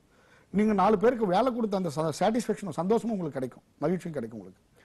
ஏன்னா உயர் தொழில்நுட்ப விவசாயம் பார்த்தீங்கன்னா உங்களுக்கு நீங்க படிச்சிருக்கவங்க ஈஸியா டெக்னாலஜி வந்து அடாப்ட் பண்ண முடியும், டெக்னாலஜி ஈஸியா அப்கிரேட் பண்ண முடியும். எந்த இண்டஸ்ட்ரியா இருந்தாலும் சரி, டெக்னாலஜி வந்து அப்கிரேட் பண்ணாத எந்த இண்டஸ்ட்ரி உருப்படாத சரித்திரமே இல்லை. அதே மாதிரி தான் விவசாயமும். விவசாயத்தில் வந்து நம்ம வந்து டெக்னாலஜி வந்து டெக்னாலஜி வந்து அப்கிரேட் பண்ணிட்டே இருக்கணும். அப்கிரேட் பண்ணும்போது தான் நம்ம வந்து விவசாயத்தை வந்து லாபகரமான தொழிலாக செய்ய முடியும். இன்னைக்கு பாருங்க, இன்னைக்கு நம்ம விவசாயிகளிடையே வந்து அந்த விழிப்புணர்வு இல்லாதனால இப்போ உற்பத்தி பண்ற பொருள்கள் இப்போ தக்காளி விளையுது, நல்ல ரேட் இருக்கும்போது நல்ல விலைக்கு வித்து லாபம் அடைகிறாங்க. இதே தக்காளி வந்து கிலோ ₹1 ₹2 வரும்போது என்ன பண்றாங்க, கொண்டு போய் ரோட்டு ஓரமா கொட்டுறாங்க, இல்லைன்னா உங்களுக்கு தோட்டத்திலேயே வந்து மாடை வச்சு மகிழ்ச்சிடுறாங்க. எவ்வளவு லாஸ் பாருங்க. கண்டிப்பா அதுக்கு வந்து அவங்களுக்கு வந்து அந்த மதிப்பு கூட்டுதல், அந்த ஃபுட் ப்ராசஸிங், வேல்யூ அடிஷன், அந்த தொழில்நுட்பம், அந்த அவேர்னஸ், விழிப்புணர்வு இல்லாததுனால இவங்க என்ன பண்றாங்க, இந்த மாதிரி நஷ்டத்தை, அதாவது இந்த விளைவித்த பொருளுக்கான அந்த பாதுகாப்பு அவங்களுக்கு தெரியல, எப்படி அதை ப்ரொடெக்ட் பண்ணிக்கணும்ன்ற விஷயம் தெரியாம இருக்கு. அதனால உணவு பதனிடுதல்ன்ற முறை நீங்க வந்து கண்டிப்பா ஏன்னா ஃபர்ஸ்ட் வந்து அவங்களுக்கு இந்த இன்ஃப்ராஸ்ட்ரக்சர் கொடுக்கணும். நம்ம அரசாங்கம் வந்து அவங்களுக்கு அந்த இன்ஃப்ராஸ்ட்ரக்சர் கொடுக்கணும். ஒவ்வொரு கிராமத்துக்கும் ஒரு கோல்ட் ஸ்டோரேஜ் கம்பல்சரி வேணும். அவங்க உற்பத்தி பண்ற காய்கறிகளை வந்து கெட்டு போகாம பாதுகாத்து வைக்கிறதுக்கு ஒவ்வொரு வில்லேஜுக்கும் ஒரு கோல்ட் ஸ்டோரேஜ் கம்பல்சரி. அந்த வில்லேஜில் எவ்வளவு உற்பத்தி ஆகுது, அந்த உற்பத்தி திறனுக்கு ஏற்றவாறு அங்கே வந்து அந்த குளிர்பதன வசதி கண்டிப்பாக அமைக்கணும். அப்போ வந்து நம்ம வந்து அந்த ஃபுட் வேஸ்டேஜஸ் வந்து கட்டுப்படுத்த முடியும். அண்ட் அதுக்கு அடுத்தது வந்து அந்த விவசாயிகளுக்கு உணவு பதனிடுதல், அந்த வேல்யூ அடிஷன், மதிப்பு கூட்டுதலுடைய அவேர்னஸ், அந்த ட்ரைனிங் கொடுக்கணும். அதை வந்து அந்த அறிவை கொடுக்கணும். அப்படி கொடுக்கும்போது அவங்க வந்து விவசாயத்தை வந்து ரொம்ப லாபகரமான தொழிலாக செய்ய முடியும். சரிங்களா? அதே மாதிரி வந்து இந்த விவசாயிகள் வந்து கொஞ்சம் உயர் தொழில்நுட்ப விவசாயத்துக்கு வரணும். இப்போ தோட்டக்கலையில் வந்து எப்படி வந்து இப்போ நான் வந்து கிரீன் ஹவுஸ் டெக்னாலஜி, இன்னைக்கு பார்த்தீங்கன்னா நம்ம வந்து கிரீன் ஹவுஸ் டெக்னாலஜி, இது நான் விவசாயத்தில் எதிர்நோக்கில் இன்னொரு முக்கியமான பிரச்சனை வந்து தண்ணி இல்லாமல் நிறைய பேர் விவசாயம் செய்ய முடியல அப்படின்ட்டு கஷ்டப்படுறாங்க. நமக்கு அந்த தண்ணி, நீர் மேலாண்மை, வாட்டர் மேனேஜ்மெண்ட், நம்ம அந்த விவசாயிகளுக்கு வந்து வாட்டர் மேனேஜ்மெண்ட்டை எடுத்து சொல்லணும், அந்த விழிப்புணர்வை ஏற்படுத்தணும் விவசாயிகளுக்கு. எப்படின்னா இப்போ உங்களுக்கு வருஷத்துல பெய்யுற மழை இருக்கு இல்லைங்களா, மழை தண்ணி, அந்த மழை தண்ணியை வந்து ப்ராப்பரா rain water management, rain water harvesting, நீங்க உங்க விவசாய நிலத்துல ஒரு 20 மீட்டருக்கு ஒரு 20 மீட்டர், ஒரு 5 மீட்டர் டெப்த்ல ஒரு பாண்ட் மாதிரி குழி போட்டு அதுக்கு வந்து ரொம்ப செலவெல்லாம் பண்ண வேண்டாம், எக்கனாமிக்காவே ஒரு HD சீட்டு போட்டு மேல வந்து சேட்நெட் போட்டு பாத்தீங்கன்னா ஒரு 10 லட்சம் லிட்டர் வரையும் உங்களால சேவ் பண்ண முடியும். இப்போ நம்ம இந்த கிரீன் ஹவுஸ்க்கு பாத்தீங்கன்னா இப்போ நார்மலா நீங்க வந்து ஓப்பன் கல்டிவேஷன்ல விவசாயம் பண்ணும்போது ஒரு ஏக்கருக்கு வந்து 40,000 லிட்டர் செலவாகுது தண்ணி. இந்த கிரீன் ஹவுஸ்ல வந்து ஏக்கருக்கு 10,000 லிட்டர் ஒரு நாளைக்கு, அதாவது இரிகேஷனுக்கு நம்ம யூஸ் பண்றது. அப்போ இந்த 10 லட்சம் லிட்டர் தண்ணியை வந்து நாம வந்து கிட்டத்தட்ட ஒரு 100 நாட்களுக்கு யூஸ் பண்ண முடியும். நமக்கு மழையே இல்லை, தண்ணியே பிரச்சனை, தண்ணி இல்லைன்னா கூட அந்த ஒரு வருஷத்துல 3ல, அதாவது 360 நாள்ல 100-120 நாள் வரைக்கும் இந்த மழை நீரை நம்ம யூஸ் பண்ண முடியும். மழை நீரில் இன்னொரு பெரிய அட்வான்டேஜஸ் என்னன்னா நைட்ரஜன் நிறைய இருக்கு. நைட்ரஜன் நிறைய இருக்கிறதுனால வந்து செடியினுடைய growth, நம்ம செடியினுடைய வளர்ச்சிக்கும் நல்ல அறுவடைக்கும் ரொம்ப யூஸ்ஃபுல்லாக இருக்கும், குவாலிட்டியான அறுவடை. அதனால ரெயின் வாட்டரை வந்து நம்ம வந்து வேஸ்ட் பண்ணாமல் அங்கங்கே நம்ம வந்து அந்த குட்டைகளாகவும் ஒரு பாண்டாவும் ஏற்படுத்தி அதை வந்து சேவ் பண்ணி அதை வந்து நம்ம வந்து இரிகேஷனுக்கு யூஸ் பண்ணணும். விவசாயத்துக்கு நம்ம வந்து காவிரியில் தண்ணி இல்லை, ஆற்றுல தண்ணி இல்லைன்னு நம்ம கவலைப்படணும்னு அவசியம் கிடையாது. கண்டிப்பா இப்ப 140 வருடங்களா மழை இல்லாம அந்த ஒரு வறட்சியை ஃபேஸ் பண்ணாங்க. அப்ப கூட இந்த விஷயம் நம்ம காத்துக்க முடியும் நம்மளோட விவசாயத்தை. கண்டிப்பா நம்ம இருக்கிற தண்ணியை வச்சு நம்ம வந்து நம்ம விவசாயத்தை வந்து செழிப்பா செய்ய முடியும். அதுக்கு வந்து அந்த வாட்டர் மேனேஜ்மெண்ட் அந்த டெக்னாலஜி வந்து விவசாயிகள் கொண்டு போய் சேர்க்கணும். அதை தான் நம்ம வந்து நம்ம வல்லுநர்கள் அறிஞர்கள் கவர்மெண்ட் ஹார்டிகல்ச்சர் டிபார்ட்மெண்ட்டோ அக்ரிகல்ச்சர் டிபார்ட்மெண்ட்டோ அவங்க செய்ய வேண்டியது இதுதான். ஃபர்ஸ்ட் டெக்னாலஜி கொண்டு போய் விவசாயிகளுக்கு சேர்க்கணும். வாட்டர் மேனேஜ் அந்த மதிப்பு கூட்டுதல்னால உங்களால் நீங்கள் உற்பத்தி பண்ண பொருட்கள் வந்து கண்டிப்பாக எதுவும் வேஸ்ட் பண்ணாமல் பாதுகாப்பாக வச்சு நல்ல விலை வரும்போது அதை நம்ம எடுத்து விற்க முடியும். அப்போது விவசாயிகள் நல்ல விவசாயத்தை லாபமான தொழிலாக பண்ண முடியும். இல்லை அதை வந்து அப்பயே வந்து மதிப்பு கூட்ட தெரிஞ்சுக்கணும். ஒரு தக்காளி இருக்குன்னா அந்த தக்காளியை வந்து நம்ம தக்காளி பல்பிங் பண்ணி ஏதாவது கெச்சப்பாவோ இல்லை கான்சன்ட்ரேஷனாவோ நம்ம பிரிக்க தெரியணும், இல்லை தக்காளி பவுடராவோ பிரிக்க தெரியணும். ஸோ இப்போ அந்த அழுகி போகாமல் அந்த தக்காளியை வந்து நம்ம வேற விதமாக பண்ணி வச்சுட்டோம்னா அது வந்து எத்தனை நாளைக்கு கிடையாது. ஸோ நீங்கள் ஒன்றும் இல்லை, ஒரு கிலோ தக்காளி எடுத்துட்டோம்னா அந்த 1 கிலோ தக்காளியில் வந்து 3 லிட்டர் சாஸ் பண்ண முடியும். சாஸ் நீங்கள் மார்க்கெட்டில் போய் பாருங்க, 1 லிட்டர் சாஸ் வந்து 50 ரூபா 80 ரூபா இந்த எத்தனையோ கம்மியாகி அது வந்து நிறைய கம்பெனிஸ் இருக்கு. ஒரு கிலோ தக்காளினுடைய ரேட்டு 20 ரூபா இருக்கட்டுங்க. அதுக்கு தேவையான நம்ம யூஸ் பண்ணுற மசாலா ரா மெட்டீரியல் பார்த்தீங்கன்னா அது ஒரு 10 ரூபா பாட்டிலிங்கு. அதோட total overall production cost 3 litre சாஸுக்கு overall production cost 60 ரூபாலேருந்து 70 ரூபா. அதை நீங்கள் வெறும் 40 ரூபாய்னு விற்றா கூட முன்னாங்க 120 ரூபாச்சு. டபுள் அப்படியே நமக்கு லாபம் இரட்டிப்பாக கிடைக்க போகுது. ஸோ இந்த மாதிரி வந்து இது வந்து ஒரு குடிசை தொழிலாக செய்ய முடியும். இதுக்கு பெரிய இன்வெஸ்ட்மெண்ட் தேவையில்லை. ஸோ அந்த அவேர்னஸ் தான். ஒரு பொருள் இருக்குன்னா ஒரு காய்கறி உற்பத்தி பண்ணுறோம், ஒரு பழம் உற்பத்தி பண்ணுறோம், அந்த பழத்தை வந்து நம்ம எப்படி கெட்டு போகாமல் பாதுகாத்துக்கணும், அதுக்கு தேவையான இன்ஃப்ராஸ்ட்ரக்சர். இல்லை அதை வந்து மதிப்பு கூட்டி எப்படி வந்து லாபகரமாக விற்க முடியும். ஸோ இவன் நம்ம ட்ரேடர்ஸ் இடைத்தரகர்களை நம்பி அவன் கேட்குற விலைக்கு நம்ம கொடுக்கணும்னு அவசியம் கிடையாது. நமக்கு அவன் நாம கஷ்டப்பட்டு உற்பத்தி பண்ண பொருள் அவன் விலையை நிர்ணயிச்சு அவன் சம்பாதிச்சுட்டு போயிடுறான். கடைசியில் விவசாயி வந்து நஷ்டம் அடைஞ்சிட்டு இருக்கான். அது தேவையில்லை. அதுக்கு நம்ம கவர்மெண்ட் இந்த விஷயத்தை மட்டும் டெக்னாலஜியும் விழிப்புணர்வையும் அதுக்கு தேவையான இன்ஃப்ராஸ்ட்ரக்சரையும் மக்களுக்கு விவசாயிகளுக்கு கொடுத்தாவே போதும். விவசாயி தான் பணக்காரன். கண்டிப்பா விவசாயி பணக்காரனா மாறணும். விவசாயினுடைய வாழ்க்கை தரம் உயரும். நீங்க இப்போ இந்த தோட்டக்கலை ஆலோசகரா இந்த திட்டங்களை வந்து விவசாயிகள்ட்ட எடுத்துட்டு போறப்போ அவங்களோட ரெஸ்பான்ஸ் எப்படி இருக்கு சார்? அவங்க கொடுக்குற ரெஸ்பான்ஸ் எப்படி இருக்கு நீங்க இது வரைக்கும் எடுத்து? சார் அப்போ நம்ம ஒரு புது விஷயத்தை கொண்டு போய் யாருக்கு சொன்னாலும் ஃபர்ஸ்ட் கேட்கறது அக்செப்ட் பண்றதுக்கு வந்து கஷ்டமா தான் இருக்கும். இப்போ கிரீன் ஹவுஸ் வந்து 2005 இந்த கிரீன் ஹவுஸை பத்தி நான் பேசிட்டு இருக்கேன். ஸோ இந்த கிரீன் ஹவுஸை ஃபர்ஸ்ட் நான் இம்ப்ளிமெண்ட் பண்ணதே 2008 தான். சேலத்தில் தான் ஃபர்ஸ்ட் ப்ராஜெக்ட் நாங்கள் ஸ்டார்ட் பண்ணது. அப்போ ஸ்டார்ட் பண்ணும்போது எங்களுக்கு அங்கே வந்து பயங்கரமான எதிர்ப்பு. யார் government officers agriculture department horticulture டிபார்ட்மெண்ட்ல இங்கே வந்து பண்ண முடியாது, பிகாஸ் சேலம் வந்து டெம்பரேச்சர் ஜாஸ்தி, ஹை டெம்பரேச்சர்ன்றதால கிரீன் ஹவுஸில் வந்து இங்கே ப்ரொடக்ஷன் எடுக்க முடியாது, நஷ்டமாகும் நாங்கள். பட் நாங்கள் சேலஞ்சாக, ஏன்னா இது வந்து கண்ட்ரோல்டு ப்ரொடெக்டட் கல்டிவேஷன், எந்த டெம்பரேச்சர்லையும் நம்ம வந்து இதை வந்து உள்ளே வந்து நம்ம கிரீன் ஹவுஸ் அமைச்சு உள்ளே வந்து அந்த செடிக்கு தேவையான கிராப்புக்கு தேவையான டெம்பரேச்சரையும் ஹியூமிடிட்டியும் ப்ராப்பராக மெயின்டைன் பண்ண முடியும். ஸோ அந்த டெக்னாலஜியை வந்து ஹைடெக்கை வந்து அந்த இன்ஃப்ராஸ்ட்ரக்சரை அங்கே உருவாக்கணும். அதுதான் நாங்கள் சொன்னோம், சேலஞ்சாக எடுத்து பண்ணோம். பட் நீங்கள் ஒசூரில் எடுக்கிற ப்ரொடக்ஷனை வந்து இந்த சேலத்தில் வந்து நல்ல குவாலிட்டியாகவும் ஹை ஈல்டும் நாங்கள் எடுத்து காமிச்சோம். அதுக்கப்புறம் தான் வந்து பார்த்தீங்கன்னா உங்களுக்கு வந்து south district like Madurai, Coimbatore, Trichy இந்த மாதிரி எல்லா மாவட்டத்துக்கும் தமிழ்நாடு கவர்மெண்ட்டே ஒர்க் ஆர்டர் கொடுக்க ஆரம்பிச்சாங்க. அதுக்கு முன்னாடி பார்த்தீங்கன்னா உங்களுக்கு கிருஷ்ணகிரி மாவட்டம், நீலகிரி மாவட்டம், திண்டுக்கல், கொடைக்கானல் இங்கே மட்டும் தான் ஒர்க் ஆர்டர் கொடுத்துட்டு இந்த கிரீன் ஹவுஸுக்கு வந்து அலோவ் பண்ணிட்டு இருந்தாங்க. இப்போ வந்து எல்லா மாவட்டத்துக்கும் ஒர்க் ஆர்டர் கொடுக்க ஆரம்பிச்சாங்க, ஈவன் தஞ்சாவூர் எல்லா டிஸ்ட்ரிக்ட்டும். ஸோ அந்த ஃபர்ஸ்ட் அந்த கிரீன் ஹவுஸ் வந்து எல்லா இடத்துலையும் பண்ண முடியும்ன்றத டெக்னாலஜியை கொண்டு போய் சேர்த்ததே நாங்கள் தான். ஓ கிரேட் சார், அதுக்கே வந்து பெரிய பாராட்டுக்கள். இன்னொரு விஷயம் என்ன அப்படின்னு பார்த்தீங்கன்னா, இப்போ இந்த தோட்டக்கலை பண்றதா இருந்தாலும் சரி, விவசாயத்துல ஒரு மிகப்பெரிய தலைவலி அப்படின்னு பாத்தீங்கன்னா இந்த பூச்சிகள் அரிக்கிறது, இந்த மாதிரி பாதிப்புகள் வரும். ஸோ இதுக்கு வந்து நம்ம வந்து பாத்தீங்கன்னா இப்போ வந்து உரங்கள் வந்து இப்போ செயற்கை உரங்களை வந்து பயன்படுத்த ஆரம்பிச்சிடுறாங்க. பட் அது எந்த அளவுக்கு ஆபத்து விளைவிக்குன்றது அவங்களுக்கும் இன்னும் தெரியல. பட் இயற்கை உரங்களை பயன்படுத்துவீங்களா இந்த தோட்டக்கலையில, செயற்கை உரங்களா? கண்டிப்பா. இப்போ பார்த்தீங்கன்னா நீங்கள் வந்து ஓப்பன் கல்டிவேஷனில் நீங்கள் வந்து இயற்கை விவசாயம் பண்ணுறதை விட கிரீன் ஹவுஸில் இயற்கை விவசாயம் பண்ணுறது ரொம்ப ஈஸி. ஏன்னா ஓப்பனில் வந்து நம்ம எதிர்நோக்கியுள்ள சேலஞ்சஸ் ஜாஸ்தி. ஒன்று வந்து த்ரூ காற்று மூலிமா நிறைய நோய் பரவுது. பறவைகள் மூலிமா நிறைய நோய் பரவுது, வீட்ஸ் களைகள் ஜாஸ்தி வந்துட்டே இருக்கு. இது எல்லாத்துக்கும் தீர்வு வந்து பசுமை குடில் கிரீன் ஹவுஸ் தான். எப்படின்னா கிரீன் ஹவுஸ்ல களையே வராது, ஏன்னா அந்த டெக்னாலஜி அப்படி. அண்ட் பறவைகள் வந்து பறவைகள் மூலிமா ஏன்னா இது ப்ரொடெக்டட் க்ளோஸ்டு என்விரான்மெண்ட்ல இது வளருது, இது பசுமை குடிலுக்குள்ள இருக்கு. அதனால வந்து எந்த பறவை மூலியமாவும் டிசீஸ் வராது, காற்றின் மூலியமாவும் டிசீஸ் வராது, நமக்கு நோய் வராது. அதனால வந்து நமக்கு நோய் தாக்கம் ரொம்ப ரொம்ப கம்மி. அதனால வந்து நம்ம வந்து பை யூசிங் வந்து பயோ ஃபெர்டிலைசரோ பயோ பெஸ்டிசைடு யூஸ் பண்ணி நம்ம வந்து இதை வந்து ரொம்ப ஹை நல்ல குவாலிட்டியாகவும் ஹை ஈல்டாகவும் எடுக்க முடியும் இயற்கையில். ஓகே. ஸோ இயற்கை வந்து ஓப்பனில் பண்ணுறதை விட கிரீன் ஹவுஸில் வந்து சேலஞ்ச் ரொம்ப கம்மி.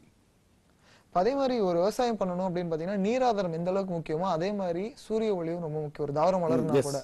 சோ அத இப்போ வந்து நீங்க இந்த பசுமை குடில்ல அந்த சூரிய ஒளி வந்து எப்படி எந்த அளவுக்கு அதை இழுக்கும்னு நினைக்கிறீங்க, அந்த அப்சர்வேஷன் எப்படி இருக்கும்? எக்ஸாக்ட்லி. ஒரு தாவரம் வந்து உணவு உற்பத்தி பண்றதுக்கு சூரிய ஒளியும் கார்பன் டை ஆக்சைடும் இன்றியமையாது. அதை வச்சுதான் அது வந்து ஃபுட் ப்ரொடியூஸ் பண்ண முடியும். இதுதான் சயின்ஸ். ஸோ இதுதான் நீங்க கேட்டிருக்கலாம் ஒரு கொஸ்டின் நான் எதிர்பார்த்தேன். அதாவது எப்படிங்க 10 ஏக்கர்ல ஹை ஈல்டு உங்களால எப்படி ஓப்பன் விட கிரீன் ஹவுஸ்ல எப்படி ஹை ஈல்டு எடுக்க முடியும், 10 ஏக்கர்ல எடுக்கிற விளைச்சல் எப்படி நீங்க வந்து இங்க ஒரே ஏக்கர்ல எடுக்க முடியும் அப்படின்னு கேட்டிருக்கலாம். That is called green house effect, பசுமை குடிலின் விளைவு. அப்படின்னா என்னன்னா, இப்போ ஒரு தாவரம் உணவு உற்பத்தி பண்றதுக்கு கார்பன் டை ஆக்சைடு சூரிய ஒளி தான், அதை வச்சுதான் அந்த ப்ரொடக்ஷன் இன்க்ரீஸ் ஆகும். இப்போ ஓப்பன்ல நம்ம எடுத்துட்டோம்னா ஒரு தாவரத்துக்கு நைட்ல வந்து தாவரங்கள் கார்பன் டை ஆக்சைடை வெளிவிடுது, பகல்ல ஆக்சிஜன். நைட்ல வெளியிடுற கார்பன் டை ஆக்சைடு என்ன பண்ணுது, காற்றுல வந்து ஸ்ப்ரெட் ஆயிடுது. அது கிடைக்கிற கொஞ்சம் கார்பன் டை ஆக்சைடு, அந்த தாவரத்துக்கு கீழே இருக்கிற கொஞ்சம் கார்பன் டை ஆக்சைடு வச்சு காலையில சன் ரைஸ் ஆகுது இல்லையா, லைட்டா வச்சு மிதமான வெப்பம், வெப்பம் இல்ல ஒளி, சூரிய ஒளி தான் நமக்கு தேவை, வெப்பம் தேவை இல்லை ஃபுட் ப்ரொடியூஸ் பண்றது ஒளி, லைட். ஸோ அந்த லைட்டையும் கார்பன் டை ஆக்சைடையும் யூஸ் பண்ணி அது ஒரு, அதால் அது எவ்வளவு கிடைக்குதோ கார்பன் டை ஆக்சைடு அந்த அளவுக்கு தான் அதால ஃபுட் ப்ரொடியூஸ் பண்ண முடியுது. அதான் ஓப்பன்ல, திறந்த வெளியில. கிரீன் ஹவுஸ்ல பாத்தீங்கன்னா நாங்க க்ளோஸ்டுன்றதுனால நைட் பகல்ல வந்து நாங்க வந்து 4 பக்கம் வந்து ஸ்கிரீன் ஓப்பன் பண்ணிடுவோம் ஏர் சர்க்குலேஷனுக்காக வேண்டி.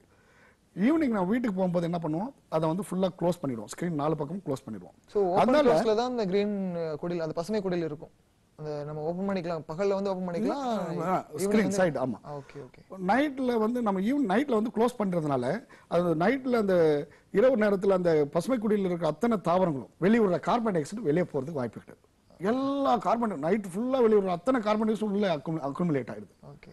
ஸோ மார்னிங் சன்லைட் ஸ்டார்ட் ஆனோடனே it will start producing the food. So maximum carbon di oxide அங்க உள்ள இருக்கிறதுனால it producing maximum food. So நமக்கு வந்து இந்த ஹை ஈல்ட் வந்துரும். அப்ப அந்த 10 ஏக்கர் வந்து ஒரே ஏக்கர்லங்கிறது சாத்தியம் அப்படின்றீங்க? கண்டிப்பா. 10 ஏக்கர்ல எடுக்கிற விளைச்சல நம்ம இங்க 1 ஏக்கர்ல எடுத்துறோம். அண்ட் நீங்க ஓப்பன்ல வந்து ஒரு நாளைக்கு வந்து 40,000 லிட்டர் தண்ணி யூஸ் பண்றீங்க இரிகேஷனுக்கு, இங்க ஒன்லி 10,000 லிட்டர் யூஸ் பண்றோம். ஃபார் எக்ஸாம்பிள் இப்போ நீங்க வந்து 1 ஏக்கர்ல தக்காளி சாகுபடி பண்றீங்க, நல்ல அமோக விளைச்சல்னா 15 டன் 20 டன். இங்க பசுமை குடியில வந்து நாங்க 200ல இருந்து 240 டன் எடுக்கிறோம் ஒரே ஏக்கர்ல, வித் பெட்டர் குவாலிட்டி. 90% மோர் தென் 90% வந்து கிரேட் ஏ எடுக்கிறோம், முதல் தரது. அந்த 200 டன் நீங்க தக்காளி உற்பத்தி பண்ணணும்னா ஓப்பன்ல வந்து 10 ஏக்கர்ல விவசாயம் பண்ணணும். அப்ப 10 ஏக்கர்ல நீங்க விவசாயம் பண்ணும்போது ஒரு நாளைக்கு 40,000 லிட்டர் போது 10 ஏக்கருக்கு ஒரு நாளைக்கு 4 லட்சம் லிட்டர் தண்ணி தேவை. நீங்க 4 லட்சம் லிட்டர் தண்ணியை யூஸ் பண்ணி எடுக்கிற உற்பத்தியை நாங்க வெறும் 10,000 லிட்டர் யூஸ் பண்ணி எடுத்துறோம். இது வேலையாட்கள் எவ்வளவு பேர் தேவை சார்? ஏன்னா விவசாயத்துக்கு வந்து வேலையாட்கள் இன்னைக்கு கிடைக்கிறதே அரிதா இருக்காங்க. பட் இந்த தோட்டக்கலைக்கு, இந்த பசுமை குடிலுக்கு வேலையாட்கள் எவ்வளவு தேவைப்படுறாங்க? கம்மியான வேலையாட்கள். ஏன்னா நம்ம உள்ள வந்து பாத்தீங்கன்னா ட்ரிப் இரிகேஷன் சிஸ்டம் யூஸ் பண்றதுனால உங்களுக்கு வந்து பாத்தீங்கன்னா அந்த தண்ணி பாய்ச்சறதுக்கு வந்து ஒன்லி வால்வ் சிஸ்டம், ஒரு ஆள் இருந்தா போதும். அண்ட் வந்து டிசீஸ் நோய் தாக்கம் ரொம்ப கம்மி, களை எடுக்கிறதுக்கு ஆளுங்க தேவையில்லை. நோய் தாக்கம் அதனால வந்து உங்களுக்கு லேபர் வந்து ரொம்ப ரொம்ப கம்மி. நீங்க வெளியில வந்து ஒரு ஏக்கருக்கு வந்து 10 பேர் இல்லை 5 பேர் யூஸ் பண்றாங்கன்னா இங்க வந்து 2 பேர் போதும். நீர்ப்பாசனம் வந்து எப்படி சார்? சொட்டு நீர் பாசனமா இல்ல வாய்க்கால் வழியா? சொட்டு நீர் மூலமா தான் அதை நம்ம இது பண்ண முடியும். சோ இதுல வந்து இருக்கக்கூடிய ஃபேஸ் பண்ணக்கூடிய டாக்டிகல்ஸ், அது எதிர்கொள்ளக்கூடிய சவால்கள் என்னென்ன இருக்கு இந்த தோட்டக்கலையில?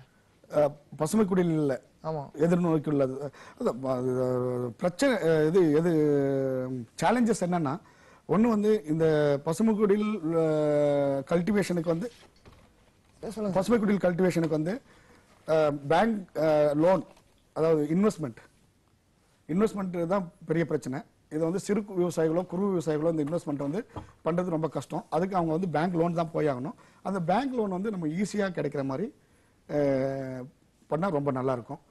அதனால எல்லா விவசாயிகளும், சிறு விவசாயிகள் குறு விவசாயிகள் எல்லாருமே இந்த முறையை பயன்படுத்தி விவசாயத்தை வந்து லாபகரமான தொழிலாக செய்ய முடியும். கண்டிப்பா இன்னைக்கு விவசாயி மகன்கள் எல்லாருமே வந்து படிச்சுட்டு இருக்காங்க, எல்லாருமே வந்து நல்ல கல்வியறி பெற்றிருக்காங்க. ஸோ அந்த படித்த இளைஞர்களுக்கு அந்த விவசாயத்தை கொண்டு போய் சேர்க்கணும்னா நீங்க சொல்லக்கூடிய அட்வைஸ் என்னவா இருக்கும்? படித்த கிராமத்தில் இளைஞர்களுக்கு நான் சொல்றது என்னன்னா, அவங்க கிராமத்தை விட்டு நகரத்தை நோக்கி வரணும்னு அவசியமே கிடையாது. கிராமத்திலேயே அவங்க 10 ஏக்கர் நிலம் வச்சிருந்தா 10 ஏக்கர் நான் செய்ய சொல்ல, ஒரு ஏக்கர்ல வந்து பசுமை குடில் செஞ்சாங்கன்னா அவங்க வந்து அதன் மூலியமா அதிக உற்பத்தியும் குவாலிட்டியும் பண்ணும்போது உங்களுக்கு வந்து ஒரு ஏக்கருக்கு மாசம் குறைஞ்சது ஒரு 50,000 ரூபாயிலேருந்து 1 லட்சம் உங்க பேங்க் இஎம்ஐ கட்டிட்டு உங்க லேபர் ஃபெர்டிலைசர் எல்லாமே போயிட்டு, ஃபெர்டிலைசர் லேபர் எல்லாமே போய் பேங்க் இஎம்ஐ கட்டிட்டு மாசத்துக்கு 50,000 ரூபாயிலேருந்து 1 லட்சம் ரூபாய் நிற்க முடியும், பண்ண முடியும். அண்ட் நீங்க படிச்சிருக்கிறதுனால டெக்னாலஜி ஈஸியாக அப்கிரேட் பண்ண முடியும். அண்ட் வேல்யூ அடிஷன், மதிப்பு கூட்டுறதுனால அந்த ஃபுட் ப்ராசஸிங் நீங்களே பண்ணுங்கன்னா, நீங்க உற்பத்தி பண்ற பொருளை நீங்களே வேல்யூ அடிஷன் பண்ணுங்கன்னா இன்னும் 2 மடங்கு லாபத்தை உங்களால பண்ண முடியும். 4 பேருக்கு வேலை கொடுத்தோன்ற நிம்மதியும் உங்களுக்கு இருக்கும். நிறைய பேருக்கு வேலை வாய்ப்பும் கிடைக்கும், கிராமமும் டெவலப் ஆகும். சூப்பர் சார், ரொம்ப அழகா சொன்னீங்க. ஒரு கிராமம் வளர்றது தான் ஒரு நாட்டே வளர்ச்சியை உண்டாக்கும்னு தெரியும். கண்டிப்பா இந்த நிகழ்ச்சியில வந்து கலந்துட்டதுக்காக எங்களோட அன்பு பரிசு பொதிகை இது காலை தென்றல் சமூகத்தின் வளர்ச்சி சார்பா உங்களுக்கு வந்து ஒரு கப்பு அன்பளிப்பா தரோம். இன்னைக்கு நிகழ்ச்சியில வந்து கலந்து கொண்டு விவசாயத்தை பத்தின எல்லா விஷயங்களையும் சொன்னீங்க, அதுக்கு ரொம்ப நன்றி சார். தேங்க்யூ. அடுத்ததா வந்து செய்திகள் உங்களுக்காக காத்துட்டே இருக்கு, பாத்துட்டு வாங்க.